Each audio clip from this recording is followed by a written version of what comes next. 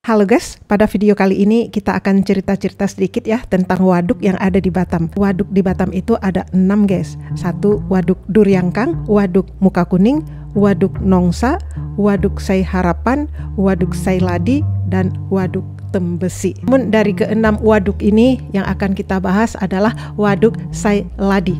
Meskipun memiliki fungsi yang sama seperti waduk-waduk yang lain ya, sama-sama menampung air hujan, tapi waduk Sei Ladi ini sangat populer guys. Waduk Sei Ladi ini berlokasi di Kelurahan Baloi Indah, Kecamatan Sekupang, Batam. Waduk ini berfungsi untuk menyuplai kebutuhan air daerah Baloi, Nagoya, dan Jodoh. Oke guys, langsung saja kita menuju TKP ya.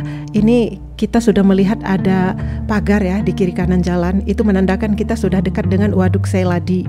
Ini tidak boleh ya orang masuk sembarangan ke sini untuk kegiatan apapun, baik mancing atau apapun, karena ini untuk kebutuhan air bersih. Namun ya, yang paling populer lagi di waduk Sei Ladi ini adalah jembatannya. Itu udah kelihatan loh jembatan di depan. Kita akan berdiri di situ ya. Oke guys, sekarang Eyang sudah berada di Jembatan Sei Ladi Batam.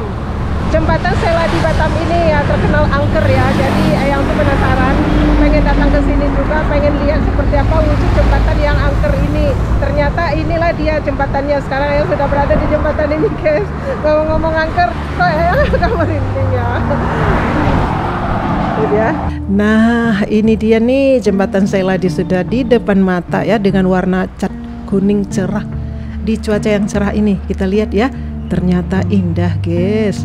Tapi di balik keindahan ini dia itu menyimpan banyak misteri ya, seperti yang ditulis oleh orang ya. Seperti ini nih orang menulisnya, mistisnya Sei Ladi, telaga tempat para hantu di Kota Batam. Nih para hantu nih kumpul di sini nih, mau ngapain coba, ngarisan atau apa nih di sini nih kumpulnya. Padahal ini tempatnya tuh indah banget guys, benar-benar alami sekali ya. Tidak ada satupun bangunan atau apapun nih, tidak ada di sini ya.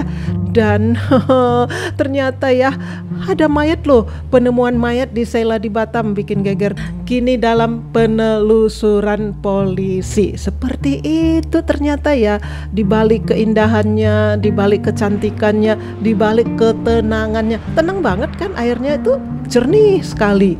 Ternyata jembatan dam Sei Ladi Batam, tempat pembuangan bayi dan berkumpulnya arwah penasaran.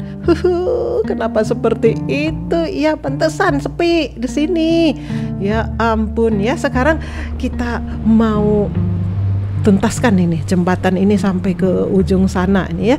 Seperti ini guys, kalau kita lihat di siang hari seperti ini dengan mata kita ya, mata bukan mata batin tapi mata biasa, nggak ada kelihatan apapun gitu. Indah banget gitu ya.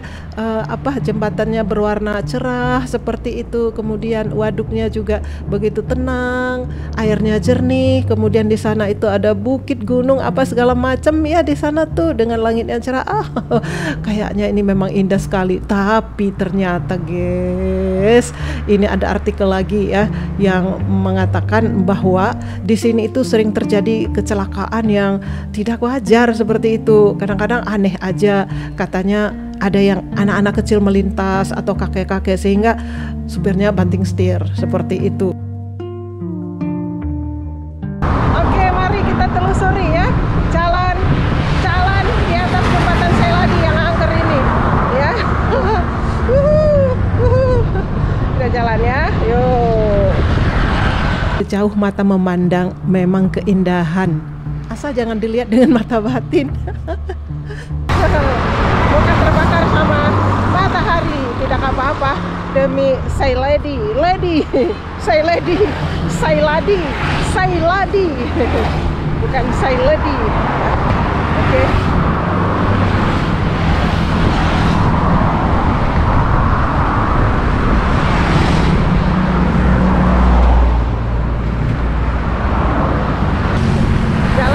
Jalan-jalan dan sekarang Ayang sudah berada di ujung jembatan ya.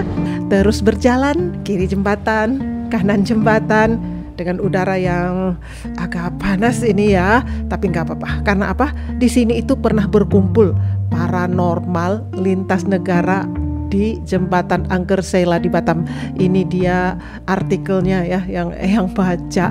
Jadi makanya nih meskipun panas-panas nggak apa-apa, paranormal aja ngumpul di sini kok ya.